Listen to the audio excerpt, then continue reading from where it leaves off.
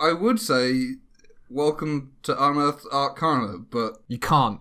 It's not that. You legally can't say that.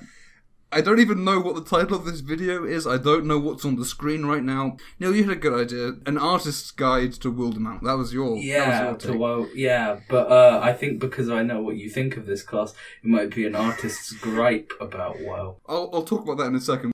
If you've not watched any of the other videos that on this channel about subclasses, basically what we've been doing, I've been drawing the subclasses that have been coming out in Unearthed Arcana, and we've been chatting about them, giving our thoughts on them. We haven't played any of them because we haven't had time, really. But, you know, we know about D&D. We know what the numbers are. We've done it for like a decade. We've crunched the numbers.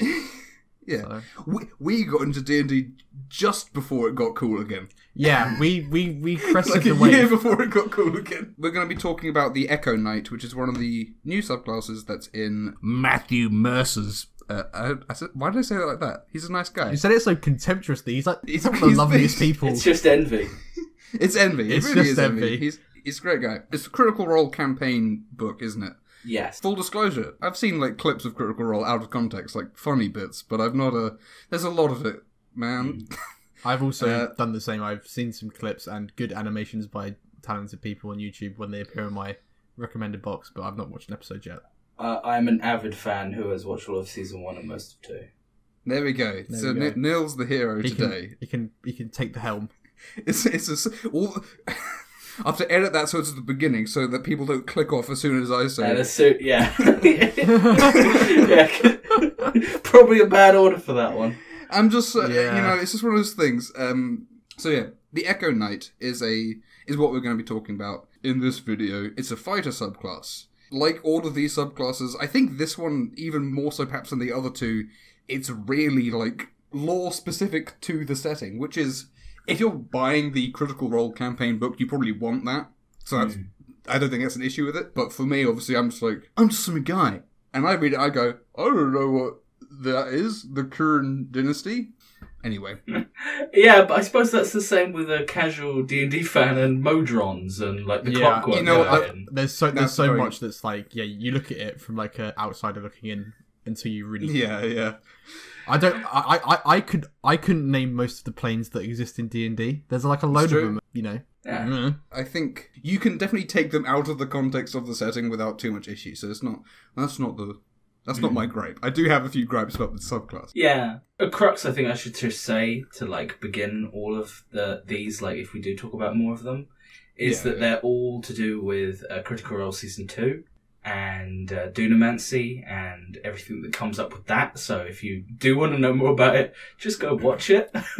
Yeah. Go watch Crit Role. It's pretty good. And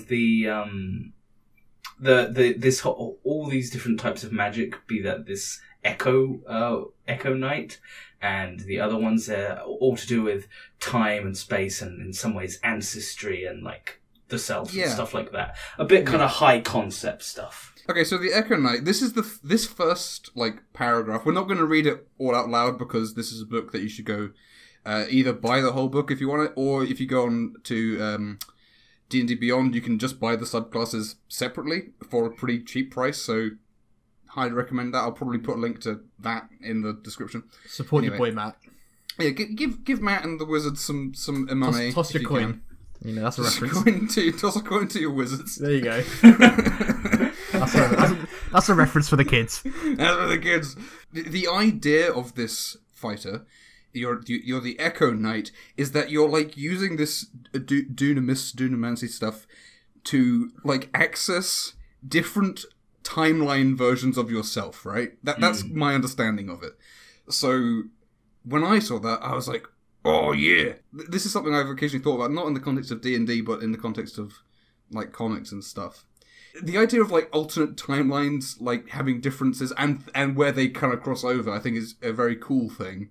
We'll probably talk about the actual class, and then at the end, I'll talk about what I would like this class to be, if I was making it. But that's the concept. Very, very cool concept. The idea of a fighter who is, you know, there's something like shades from different timelines. It's not different universes, it's different like possibilities. Is the way I've understood it. Yeah, that's what the little fluff says. Definitely. Yeah, that's the introduction to it. So obviously you're a fighter. You get to 3rd level.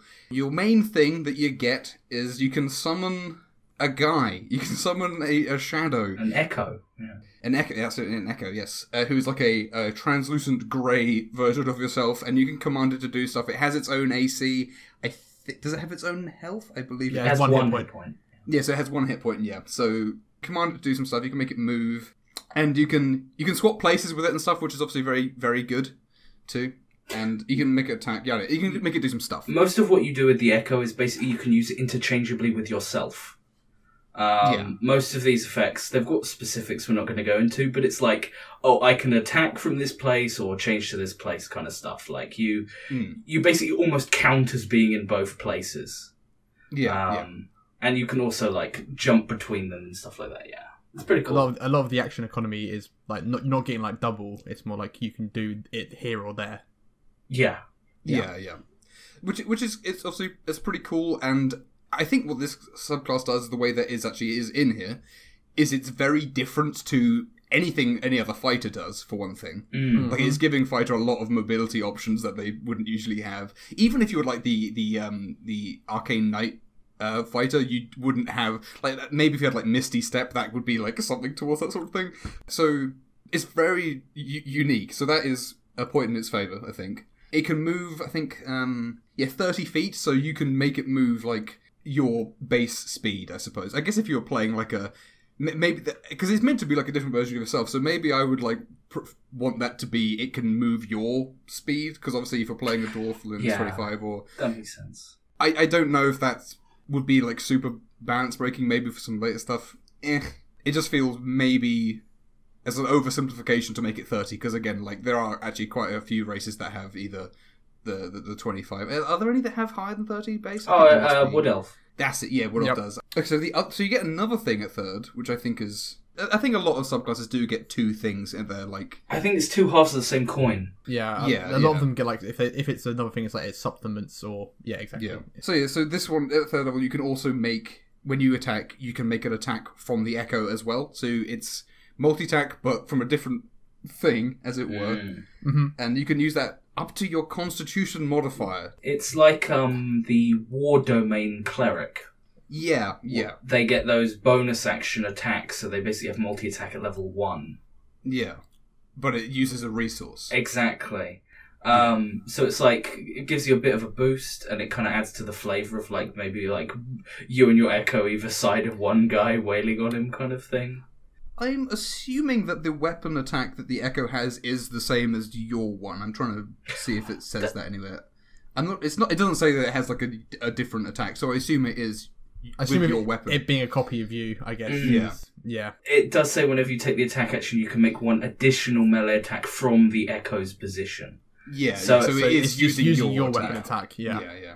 We're like in untrodden ground with a lot of this, so the wording of things, from what I've seen, it's been quite good at being specific. And that's what I was actually impressed with. One thing reading through this was the fact that it's quite a complex concept, but it's written in such a way that it's not needlessly handicapping itself to try to prevent some things. Like, normally these spells are full of caveats and you got if this happens or exactly. X, Y, and Z, totally. Which obviously like has to be there to a certain extent. But, well, it basically like justified itself entirely in one sentence, basically going like, oh yes, this thing exists and it does take up space. It can be destroyed, and it like in like one sentence it did what normally in a lot of these it's like the Bard of Creation we did not too long ago. Like so much text. I think that's the difference, I guess, between the Unearthed Arcanas, which are just test stuff, and a published book, which is obviously a polished product.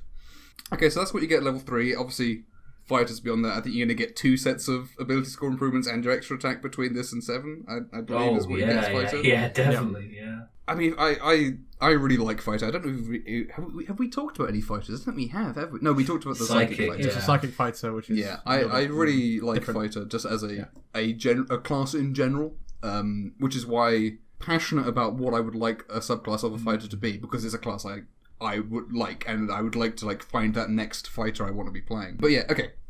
Echo Avatar is your 7th level thing. This is actually really cool. What I like about it, for one thing, is it's not like an explicitly combat ability. From what I remember, actually, there's a couple of fighter subclasses, things like samurai, which get like non-combat abilities at certain levels. Effects. Yeah, which is quite cool because it's like you're a fighter, that's it, you fight. But hey, you could be more than just the guy who hit thing. You know, there's a bit more to it. This basically lets you treat your avatar as a familiar. Yeah, you can see through its sensors, and it can be like up to 1,000 feet away from you, which is pretty crazy. And because you can swap places with it early, can you swap places with it if it's 1,000 feet away? It's cool though. It means you could do like some fairly risk-free scouting of an area. Exactly. Yeah, I think that's the obvious benefit. Is that you can just go somewhere. Obviously, you could be way more inventive with it, and there's a whole host of things you can do. I believe you definitely can, because in the original instruction it says regardless of the distance between the two of you. Yes. So 1,000. So you can be chasing the guy and still.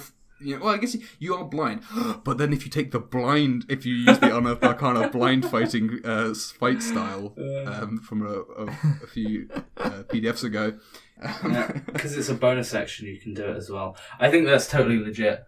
Yeah, that's pretty cool. That's cool. And there's gonna be a moment when you use it in a way that you hadn't thought of, and it's really clutch, and everyone's congratulating you for your sick feet. All the back pats. Yeah. Oh, well done. Jolly good show. This is an example of a perhaps slightly over the top name, Shadow Martyr. It's cool. It's fine. It's just a bit much. It's a little over the top. It's a One Piece villain attack, is what it is. Shadow Martyr. It's a little bit Evanescence. It's just a little, and that's fine. It's just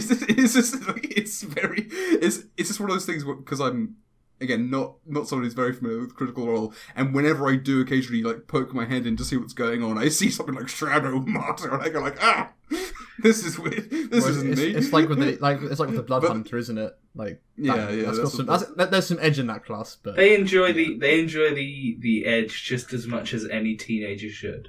Yeah, that's the thing. That's fine. Edge isn't bad. Yeah. It's just it's not my scene specifically. Anyway, Shadow Martyr, level 10. Oh yeah, I quite like this ability. This is similar to something I was in my version of what this class would be. This is similar to something I would want.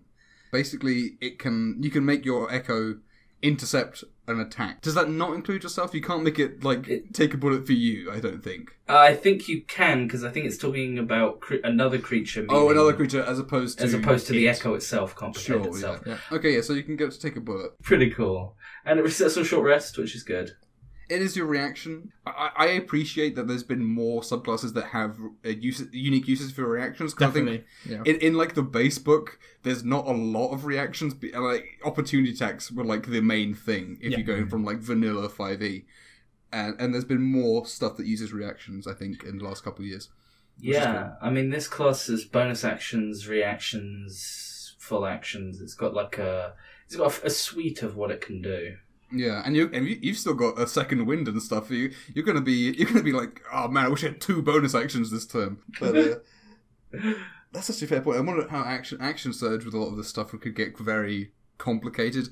That is something I will say. I guess about managing it's not as complicated as like managing 2 characters, obviously, but having another thing on them, it's always like another slightly more complicated thing. But if you're choosing this class, this is like the opposite of choosing champion because you've never played D&D and you just want to play the most simple. I mean, if you're buying the supplement and going through it, you can handle it. You've got a big gamer brain. You can do it. That's true. Yeah. Your Echo is something that's going to be handled entirely by you. Mm-hmm. Yeah, it's not like summoning an elemental or something, that maybe is more handled by the DM. And it doesn't have that like big HP pool that you'll have to track. It's get hit, it go. So, yeah, it's not something you ever worry about for that. And again, you're talking about this edginess, reclaim potential. So yeah, that's my favourite thing to do. When your Echo gets destroyed, you get temporary hit points. It's not loads. This is 15th level, so it's like 2d6 plus con. It's not loads. It couples great with the next one and the one before it, we just read, where you can protect yourself and gain temps. Yeah, and again, like, any amount of temporary hit points is gonna be good. The fact that temporary hit points don't stack at 15th level, there's a lot of, like, quite good spells and sources of getting temporary hit points, so it might be the case where if this happens early on in a fight, then you've already got them, and you'd be like, I don't. Here's a bit of the iffy, like, oh, that's kind of cool. There's no limit on how many times you can summon your Echo. Exactly. I was wondering that, because I didn't see anything resource tied, so yeah, you can just keep doing it, right? Yeah, you can just keep doing it. It's a bonus action, summon the Echo. So it's when you get to like they limit these extra effects rather than limiting the Echo itself. Yeah, Which is cool. Which means you've got more stuff to do with it. You can always muck around with your Echo. Yeah. Yeah. And again, the Echo's like base effects are very good, but they're not like crazy. It's just basically it's like having very good mobility essentially. That does play quite well because you know potentially like if you're getting hit most turns, like every other turn you could be gaining back, you know, like 12 hit points, 10 hit points. Yeah. It adds up. And again, as you say, with the 18th level thing, when you can have 2 of them, you could get a pretty, you know, it could a reasonable like supply of temporary hit points. Any amount of like basically damage reduction at that level is going to be good. Lovely. Yeah, you want to. Yeah. It's just a nice little buffer. You're going to be, and potentially as a fighter, you're going to be getting hit a lot. So topping that up, well, you'll be expected to be right in the middle of the fight. So. Yeah. It also, these Echoes do occupy their own space. I think this is something that should be kind of mentioned. They do occupy space. In my drawing, they do not. That is true. But yes, they are their own like dude, as it were. Which means that positioning wise, you can use them to hold your flanks. That's true. If you're playing with flanking, yeah. You can use them for flanking. You can use them to hold up an area and opportunity attack with them. Theoretically, you could do some horrendous stuff if they all have spears. That's true. Like, yep. Particularly with the next ability, which is basically you get double Echoes. You have 2 of them. You could fill up like an entire battle map with like zone of control. If you're like pikes and sentinels. If you're bugbear pike sentinels, like just oh my God. Just would your feet like work through them? I would say yes, but it's your attacks. It's not them. It is your attacks. So your feet would work. Yeah, it's a sentinel. I mean, that's a bugbear echo knight with spikes. It's the most like stupid character. I love it. It's very funny. The bugbears are part of the Kryn, so it's not too far away. Oh, is it actually? Yeah. Is it lore friendly? It's almost lore friendly. It's almost lore friendly. Okay. So yeah, last ability, Legion of One. Yeah, you can make. When you use your bonus action, you can make 2. So it's not you make 1 and then next turn make another. You can make 2 with the 1 bonus. So that's already good. And what would be in any other class its 18th level ability. Yeah, when you roll initiative and you have no uses of your Unleash Incarnation, you get a use of that feature, which is almost word for word the same as the 20th level Bard ability. And we don't need to talk about how bad that is. Poor Bards. So it basically means that every combat you've got 1 extra attack. Because you have 2 Echoes, I believe they'll both get the extra attack. Okay. Meaning that, like... That's good. You can get some... Is it... You can make 1... You heighten your Echo's Fury. Whenever you take the attack, you can make 1 additional melee attack from your Echo's position. Yeah, I mean, that's probably the most ambiguous bit of wording, but I could see the argument for either. It doesn't say from an Echo's position. Yeah, that's the thing. And the class only talks about them singularly until that last ability. Yeah. I would definitely say that you could do both, because that's kind of the point. Yeah, because why would you want... And it would lead to some horrendous high-level fighter action surge rounds, where you will get like 15 attacks or something, like just wailing on a guy. And you could again zone of control of them and have them hit everyone and reduce their movement all to 0 and like... I think as like fighters go, it's very unique, plays very differently and cool, and it's more complicated than a lot of the other fighters, but I don't think it's actually like unmanageably like weird. It's just going to be a case of having another miniature and remembering what you can do with what kind of action. I think that's probably the most difficult thing that's going to be around it. I don't think like the subclass like bloats you with loads of like things to keep track of. Because you are a fighter. Yeah. Yeah, exactly. And you get these slowly over like multiple levels. You'll get to grips with them. It's not like it doesn't seem overwhelming to me. It's not like a spell list. It's not like hitting a new level and getting like 10 more spells to choose from. You're like, Which ones are you going to prepare? Yeah, we'll prepare today. All 3 of these, I don't think there's a dud level. And a lot of these classes we look through, there seems like there's alright.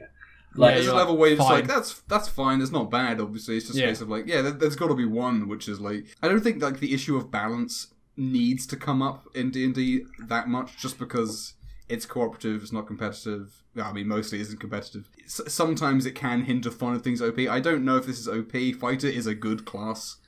This might be better than like some other fighters.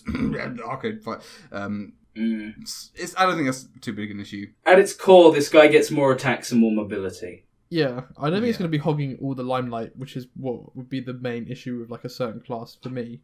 Sure. Yeah. Like if some class like, oh, I can do everything great. So now, Theo, why do you hate this class? I don't hate it. Why are you so full of rage? Okay, my issue comes with I really like the concept, right? The idea of these are echoes of different timelines of yourself, right? Yeah. So why the hell are you controlling them? Yeah. What I would want, because what I want, this is a great opportunity for one of my favourite things, which is a random table. Get those tables in. There's like 2 scenarios that I want to like describe. There's the seeing your echo getting killed by an attack that then you are able to avoid because that one died in its universe, which is one of the things that's going on in what I've drawn. Dark Souls, like seeing the ghosts of other players and stuff. Yeah, and there's also the moment where you hit a guy and also so do all your echoes because there isn't a universe where you didn't hit that guy real good. It's inevitable. It's consistent across every timeline. You crit that guy in the face. I don't know how it would work. I love it. That's like what I would want from this class. And again, like I think you could have a random table where they would have to all be like good but not super good and also like applicable. So that is difficult. So maybe like. I'm not sure how. I have some things that I would do. I was very interested to see if you'd come up with the same thing as me. But sure. My idea for what would have been really cool for this is if your echoes had different equipment. Yeah. I did think about that. Actually, yeah. If they couldn't use if they had to use like a different piece of equipment to you, as it were. Yeah, like I could. That could be cool. It's part in the flavouring and stuff, but the idea of like I like these different dimensions. Yeah, that this is a different you. Yeah, that's the thing. Yeah, because right now it's just a case of I'm summoning a copy of myself that walks around. I'd like them to have like funny cosmetic differences as well. Yeah, like I want to see. I want to see full-on comic book like different versions of like Spider-Verse level. Give me some different everyone. Yeah, because then it would be a reason for you to have like a couple of really good like magic weapons that you're attuned to. Because you could be a fighter who's got a pike or something. It's like a magic pike, and then also you got a magic bow, and then your alternate reality one is like the bow guy, or as a tank, and then I think you find a reality where that is the case. Yeah, because the whole point of the idea of like an alternate reality like thing like that is that you're looking at the differences and maybe getting some advantage from either trying to apply a good thing that something else did, or avoid something bad that happened to another one, as it were. Yeah. And what the class is basically summoning a minion that you can tell. It's almost like a warlock like thing with a lot of like what you can do with your familiar. Yeah, I get you with that. What we're describing again is inherently more complicated than this, which is it would be more complicated. But like the simple concept of like, for instance, you're being able to equip your familiar with your echo with not equip, but maybe your echo just has better armor and a shield. And when you use your ability to get him to take a hit, the attack has to roll against his AC.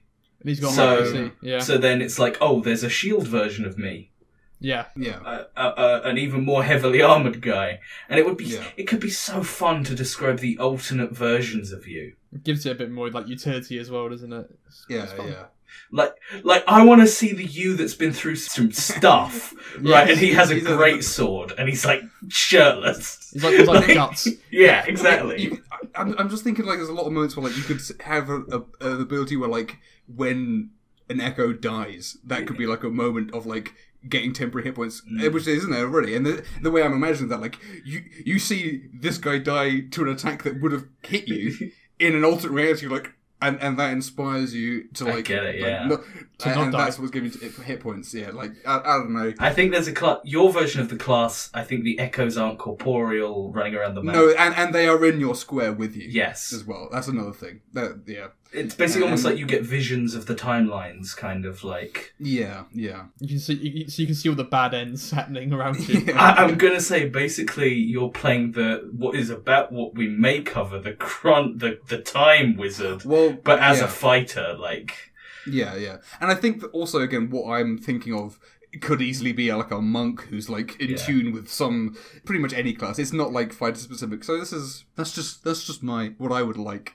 And the only reason why I'm annoyed at this class because of that is because this class exists. That means there will never be that class. Not that there was likely to be that class, but they would not retread that same ground. Yeah, this guarantees it. Yeah. Maybe I'll make my class. Maybe I'll write it up. I don't think I will. There's a lot of work. There's a lot of abilities for fighter. I also want to say that you made my Dark Souls 3 character in this. Yeah, man. I made it everyone's Dark Souls. Yeah, I have to say it's a very Dark Souls night. No, that armor was great from the DLC. But yeah, the Rune Knight helm. Yeah, it's cool. I also quite like that the pose is very much reminding me of an agent from the Matrix 1. You know, like all the dodging, yeah. It'll be like morphing into each other, kind of, yeah. Yeah. Well, the one on the front has been hit by this axe and has been split in half, and then the one on the back's, you know, like fighting whoever's behind him, and he's like, oh, I guess I'll block that then. That's coming in, although it's not. He's damaged his weapon. It's going to have a -1 damage penalty to it as a result. Yeah. Again though, in general, I think that this is a good class, but I feel there is potential here for some very fun things they didn't do. That's the thing. It's good and it's unique, so it's hard to criticize it on like any actual like standpoint beyond like I don't think it had to be what it is to have these abilities. Like it could have been. They don't need to be echoes. They could just be familiars or summons or something. Like the flavor doesn't need to be this.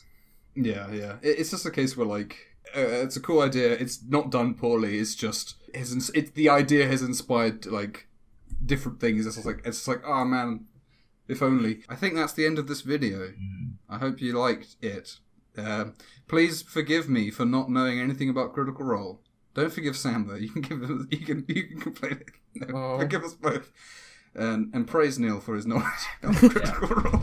I know most of the characters' names and think they're pretty cool. Oh yeah. Who does Taliesin play? No, but he's the team. Oh